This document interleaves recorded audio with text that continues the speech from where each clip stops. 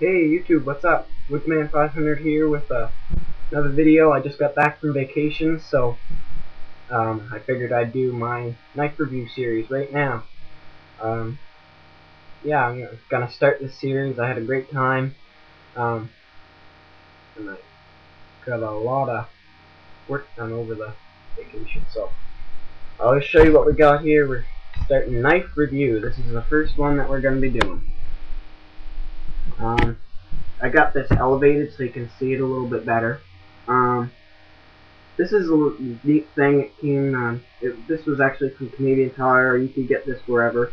I've seen other versions of it where you pull it out. There's tweezers and stuff. I'll pull it all out later, but first I want to explain the case a little bit.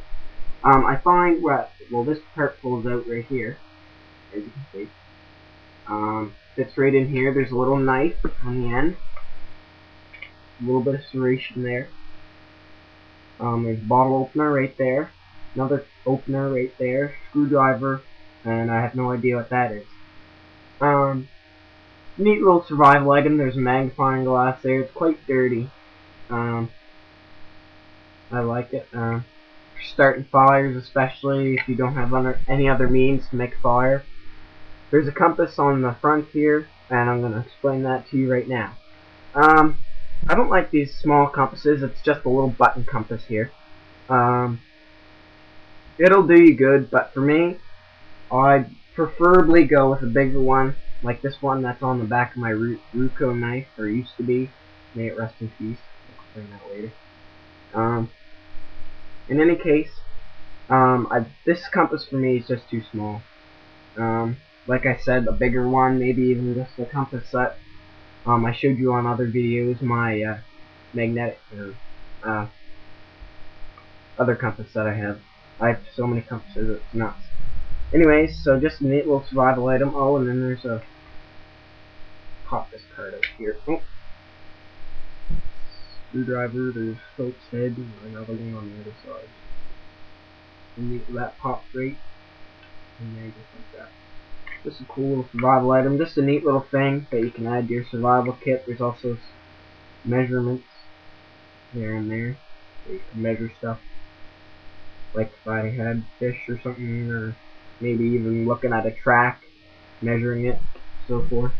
Just a neat little survival item to add to your survival kit. I figure I'd throw it in the knife review, and besides giving it a separate review because it has a knife there for us. I find these ones hard to sharpen because it's just one side ground down. It's not two sides like your regular knife. I find it hard to sharpen, personally. It's not sharp anyways, it's not meant to be sharp, but still, it's nice to have a sharp knife on too. But like I said, just a neat little survival item. You can get other ones of these that are more expensive. This one's kind of a cheap one. The plastic's fairly tough, fairly durable. I carried this around with me a lot. The compass is quite scratched up there, but it still worked for you. So just a neat little survival item.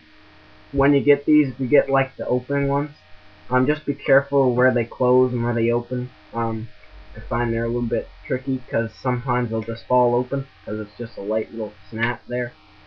You can get ones, like I said before, that pull out. You pull out the stuff from the sides instead of opening up and it's just one solid piece. It's all separate. I might even throw this in my first aid kit. Just because it has a sharp point, I can pull up wounds or cut off the bandages, whatever. So just a neat little survival item. First one in my knife review. Not a lot to talk about with this one. Pretty self-explanatory for the most part. Yeah, like I said, this one ranges from $5 to $10. You could probably even get these at the dollar store if you wanted to. Either way, I think it's a neat little thing to carry on you. It's called a safety hard case. I don't know why I call it that, but anyway. Yeah, make sure that you take this out and set it far away if you really want to take an accurate bearing with this compass. Make sure any metal that you have on you, especially, just make sure that it's away from that because it'll throw your bearings off when you take them. So, just a neat little thing. Thought I'd show you guys first part of the knife review. Like I said, I didn't want to give this a separate video. I just threw it in. We're going to be talking about more on knives. Pretty excited for it. Like I said, just got back from vacation, so pretty nice. Had a good time. Talked a lot about gear with a couple people. Tested some knives out in the woods. Hauled wood. That's my vacation. Hauling wood out in the woods. Messing around with four-wheelers, stuff like that. Anyways, have a good day. Hope you like this video. Watch it for more Woodsman 500.